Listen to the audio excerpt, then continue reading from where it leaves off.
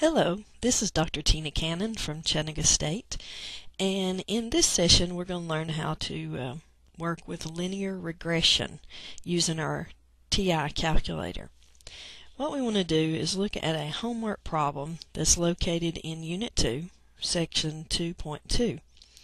And this problem comes from some information that's in the textbook, and this is data about bears. The first list that we have gives us the chest size of bears, and the next list gives us the weight of the bears. And what we want to know is there a linear correlation between these two items? If there's a correlation, a linear correlation between these two, then we will be able to make a prediction. If we're given the chest size of any bear, then we should be able to predict an approximate weight for the bear. That's only if there is a linear correlation. So what we want to do is first calculate a regression equation using our calculator. So I'm going to pull up the calculator. And the first thing you want to do is place the values in list 1 and list 2. So we'll go to Stat and push Enter. And what we want to do is type the values into the calculator. So currently I've already typed the values. So you can pause this video and type in the values that are given for us. Now, to find to do linear correlation, or to find our regression equation, what we need to do is look at under statistics. We want to look to see if there is a linear correlation. So I'm first going to push Stat, move over to Calculate, and if you notice the form that our equation is in, notice the X is on the second number. So what we want to do is we do not want to use 4 right now. We will go down to number 8, which says linear regression A plus BX. And what we want to do is select number 8 and push Enter. And then you have to make sure you push Enter again, and it should give you the linear correlation, or the linear equation, I'm sorry. So in this particular problem, notice it says they want us to round to 2 decimal places as needed. So our first value that we're going to have will be negative 99.36. And the next one that we will have will be 12.05. So let's type in the values and see if this is correct.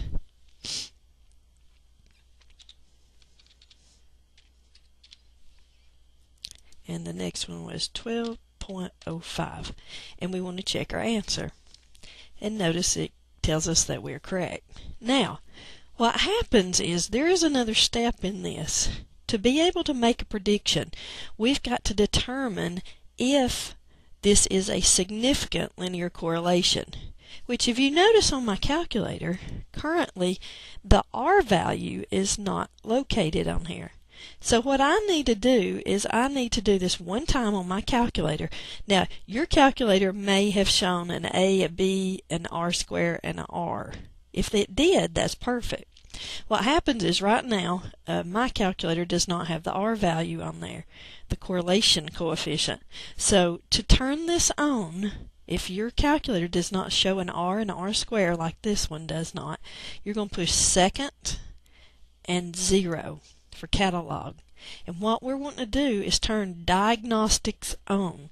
If you notice at the top right hand corner, we are in the alpha mode, which means the alphabet, and we're wanting to turn diagnostics on. So I'm going to select the key for D, and I'm going to scroll down to diagnostics on. I'm going to push Enter twice. Be sure to push it twice and it'll say done. Now, when I go back to Stat and move to Calculate, where it says, remember number 8 was our linear regression that we used, and I push Enter again, now it gives us everything that we need to do. We only have to do this one time to turn our calculator on, the diagnostics on. From now on it should be here. If you change batteries, you may have to do this again. Now, the reason we want this, we have to determine if our equation is, if the data give us a significant linear correlation. And if it did, then we can use our equation to make a prediction. If it didn't, then we have to take the mean of our y values. Now the first list will be x and the second one's y. If there's not a significant linear correlation, then you actually have to find the mean of y and use that as your prediction. So let's go to our course and let's pull up our formula sheet. Underneath where it says student resources, go down to where it says formulas and tables, and you will use this to determine if there's a significant linear correlation. Now, currently I'm on table A6. That's where you want to be. Notice this is the critical values of the Pearson correlation coefficient R. If I call my calculator back up, we can see that our R value was 0.983. Now, if we look at our problem, notice it does not tell us which alpha to use. If it does not tell you an alpha to use, what we want to do is use 0.05. If it tells you, then, sometimes it'll tell you specific alpha to use. Now, also, we have to look to see how many pairs of points we had. That's going to be the n in this table. So go back to our problem. Notice there's 1, 2, 3, 4, 5, 6. So our n will be 6.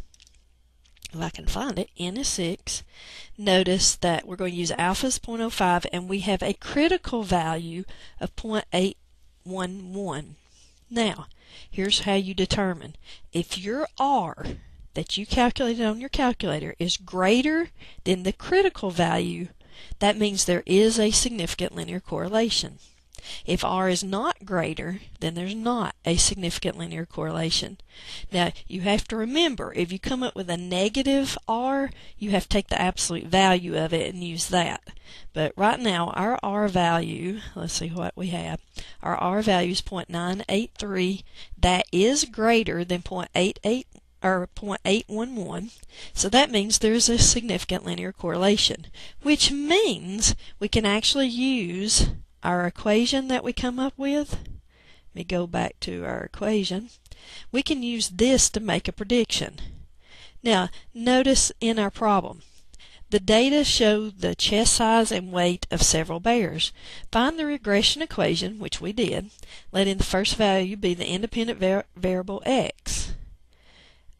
Then find the best predicted weight of a bear with a chest size of 62. So what we're going to do is we're going to take our calculator and we're going to put 62 in for x and work it, because we can use this equation because there was a significant linear correlation. So let me pull this up. And let's see. What we want to do is type in negative 99.36 plus 12.05 times 62, because that's the chest size. Now what we're doing is predicting how much this bear is going to weigh. So we predict that this is the weight of the bear. Notice it says to round to 1 decimal place, so we will have 647.7. So that's how much we predict that the bear will weigh based on previous data. 7.7. And we're going to check our answer.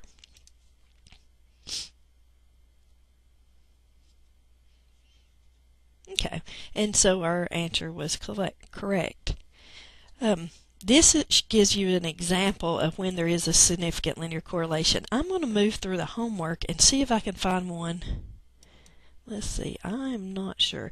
As you go along, you will have to actually go through and work each problem and take your R value and compare it to your critical value. And like I said before, there's some different problems in here that you'll have to go through and work. If there is one that the R is less than the critical value, what would happen is you would have to find the mean. I'm going to go back to the problem we just did. I'm going to show you how, if you needed to find the mean, how you can use your calculator to find the mean. Remember, we're trying to find the mean of the y values. So I'm just going to show you that because sometimes they ask you to make a prediction and you'll have to use the mean of y. So let's push stat, move over to calculate, and we're going to push enter. And remember, our y values are in our second list, so I can push second and the number 2. for list 2 and push enter, and notice there would be the mean. So if there was not a significant linear correlation, then my best predictive value would have been 565.2. Also, if you push stat, move over to calculate, notice the 2 variable statistics. We have 2 variables in our calculator. You could also use this one, number 2, and push enter. Now notice the first one deals with X. If you notice there is an arrow, if you scroll down, there's the Y values. So notice there's the mean of Y.